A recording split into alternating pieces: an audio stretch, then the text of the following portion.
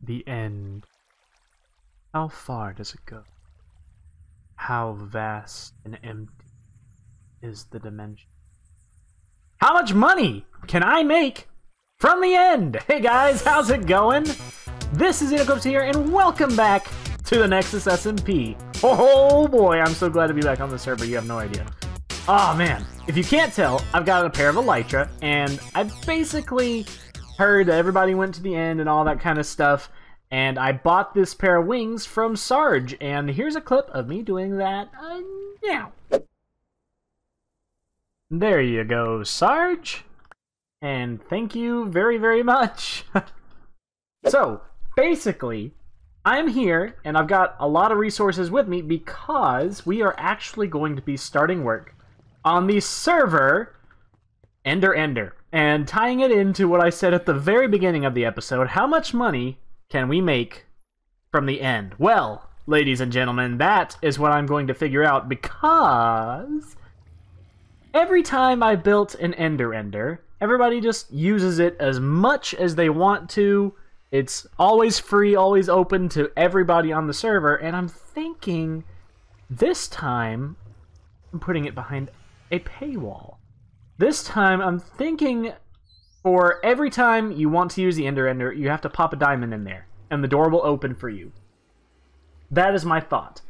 I will also have an emergency entrance in case an Enderman slaps your ass and kills you, and you have to go in and get your stuff, so you don't have to pay another diamond to get back in, or whatever. But I think it's going to be kind of cool and to see just how many times people use the Ender throughout the season. And of course, I might also do a ticketed entry where you could buy like a pass that lets you in as many times as you need for a set rate of a lot of diamonds. So we're going to see how well that goes. I think that's going to be an amazing idea, but let's hop in the end. Okay, we are here. There's boys and girls. Uh-oh. Did someone set up a temporary Ender? Or is this a massive... Hold on, I got rockets. Did someone set up a temporary Ender? Or is this a pathway? Nope. It's just a pathway to nothingness. Okay, well, the work has been done for me, ladies and gentlemen. We are really far away. This is 422. And how many blocks is it to here?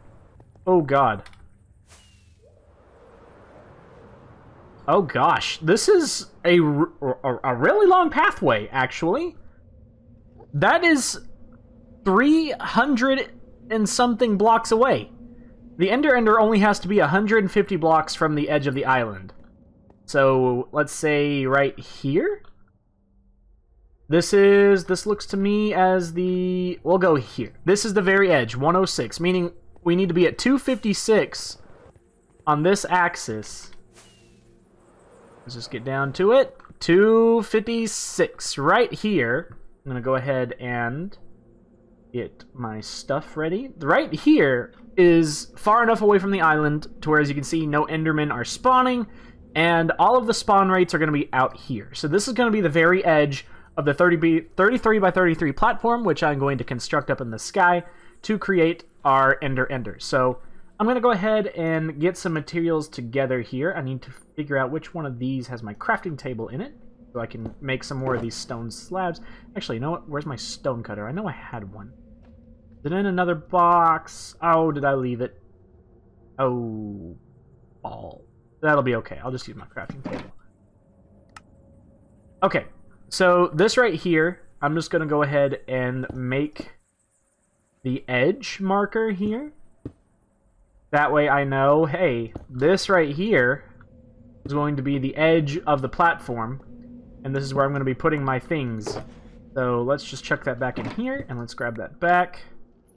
Grabbed it back. All right.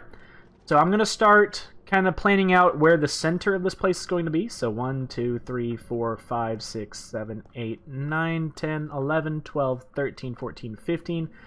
This block is going to be the center of our Ender, and this is going to be the very edge, and it's going to go out 15 blocks in every direction from the center. And we've got to go up, I believe, 43 blocks, because that's how many blocks it takes for an Enderman to drop down half a heart from fall damage. And yeah, basically, I've got this thing all set up, ready to go. I've got all the blocks that I need. I'm going to build the base farm, and yeah, let's go ahead and get that thing done. And then after I build the farm and get it working, we'll build the security system that allows people to pay to get in. I think that's going to be really cool. I have finished the actual farm portion of the Ender. And all this is the regular farm, and you'll see we've got a torch tower there and we've got a ladder. And all that's going to do is ladder lets us go up to the top and do any maintenance that we need to do. And that torch tower actually toggles the farm. It turns it on and off. It allows you to enable some torch lights that we have up here. So let me fly up here really quick.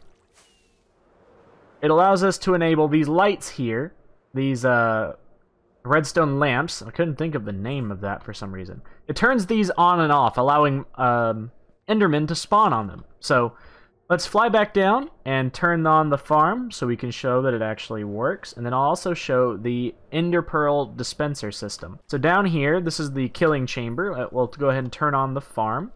And this right here, if you right-click the comparator, it turns on the dispenser. That's the Ender Pearl get-ridding, mechanism, disposal system.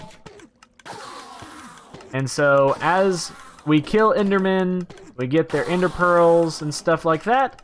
It'll get sent through the hoppers underneath and go into a dropper, which is facing into the void, and get sent into nothingness.